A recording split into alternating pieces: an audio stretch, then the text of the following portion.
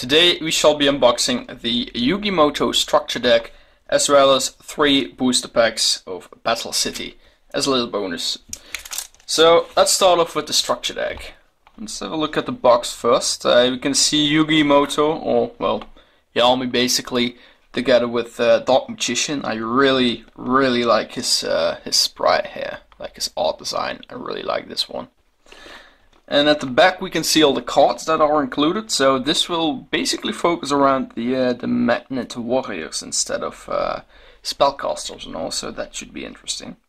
But of course we still have Dark Magician Girl, even a Buster Blade, Jack's Knight, Queen's Knight, together with the fusion monsters like Dark Paladin, Arcane Knight Joker and all. So yeah.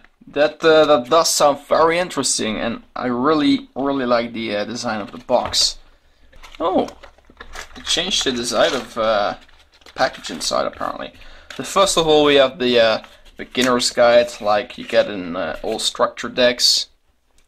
So you can put that one aside. Oh, here's the battlefield, I guess. Yeah. Oh wow. I think I don't have enough space for the entire battlefield here, but here you can see the new fusion monster with all the Magnet Warriors. Then we have Yami, and then of course the Dark Magician. And in the back you can actually see some combinations here on like how to play them and all.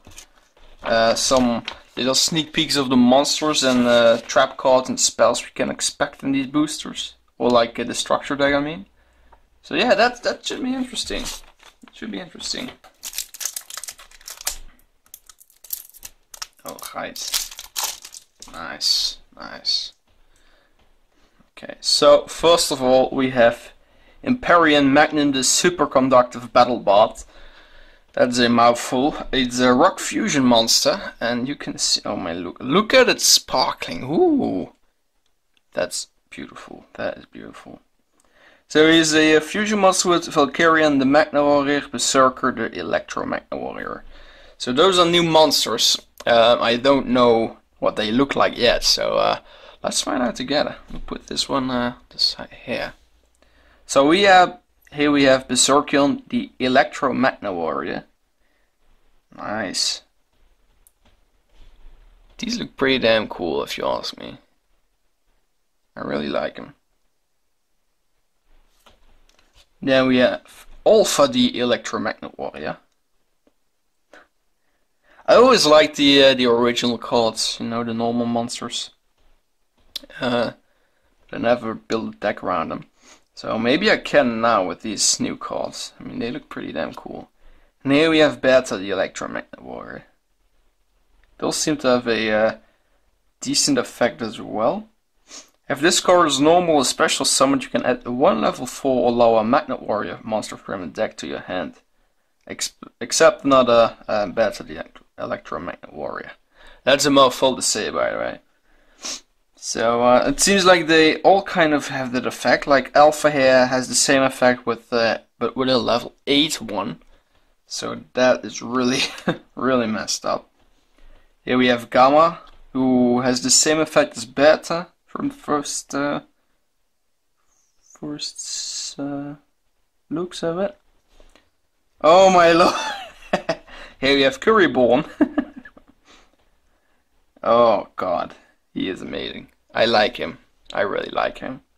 At the end of the battle phase you can discard this card, then target 1 monster in your graveyard that was destroyed by battle and send that this turn. Special summon it. When an opponent monster declares an attack, you can banish this card from your graveyard. Then target any number of Kuriboh monsters in your graveyard and special summon them. Wow! Oh, here we have Valkyrian. Nice. Oh, so the yeah. Oh my lord, look at this. Look at this. That's amazing. Here we can see all the original cards as well. Oh my god! And now we have the Dark Magician.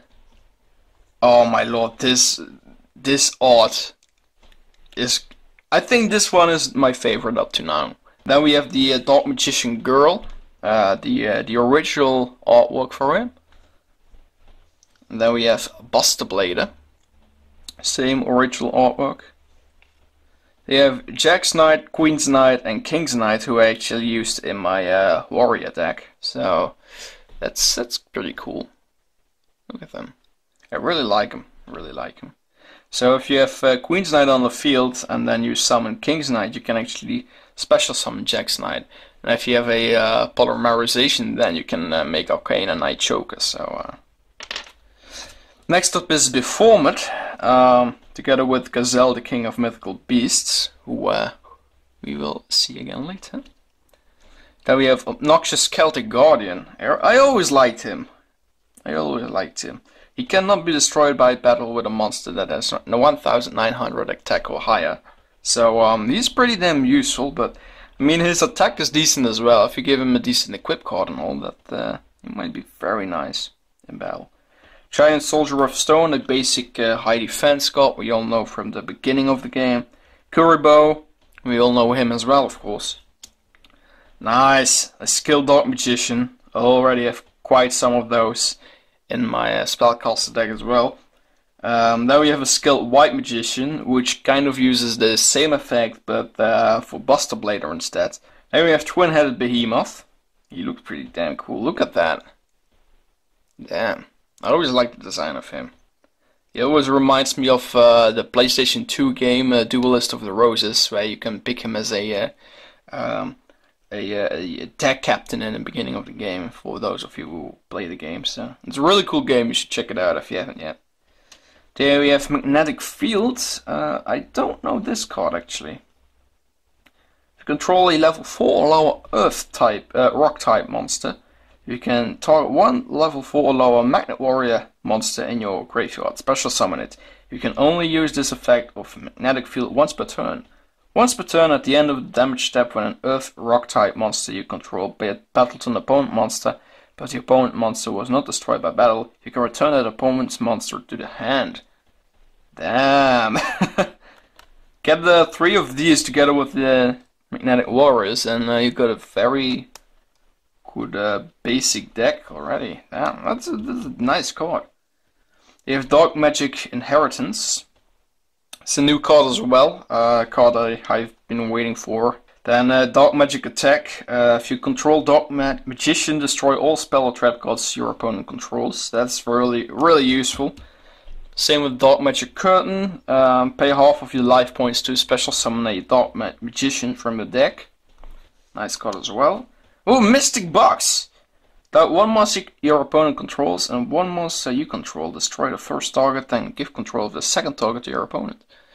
So I think that works pretty well if you have the Kuriboh and you can special summon a lot of Kuriboh to your side of the field. Then use this, then that might really work, seeing as Kuriboh doesn't have the the best stats already. So Swords of Revealing Light, we all know that. A Spell Shattering Arrow. Polymerization, of course, a Diffusion. Swords of Concealing Light, that's a nice card as well.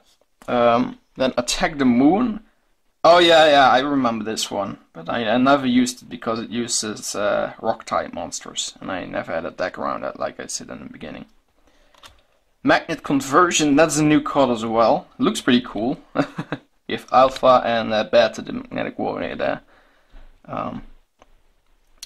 Looks pretty cool there. Magician's Circle, again a very useful card in a Dark Magician deck. So when a spellcaster monster declares an attack, each player special summons one spellcaster monster with 2000 or less attack from the deck and attack position. Nice, we have a Mirror Force. One of the best cards in the game. That should be like in any deck. There we have Magic Cylinder, very useful as well. Soul Rope, I'm not very fond of these, but you know, I guess it might work in this deck. Rock Bombardment.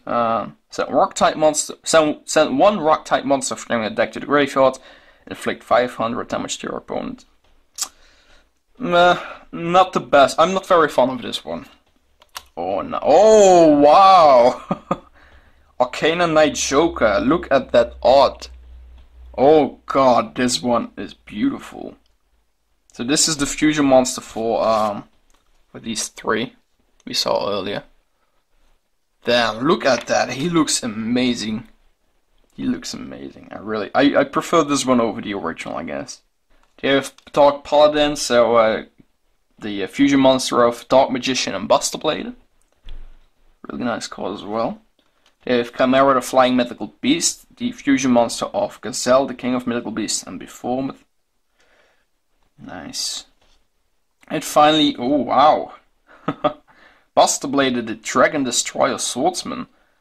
One Buster Blade and one Dragon type monster. I don't know, do we have any Dragon types in this deck? I haven't paid attention to that. Overall, I like this deck. I really do. I don't have the Kaiba structure deck, but I must say that I do really like this Yugi Muto deck. It has a very nice variety of cards. Very nice ones. Very strong monsters. Nice combination with the spell cards. But you might want to add some of your own. But overall, I do believe this is to be a pretty decent deck on its own. So just add some mystical space typhoons there, maybe some more monsters, or just get rid of Buster Blade, this one overall. And yeah, you got a very nice deck in my opinion.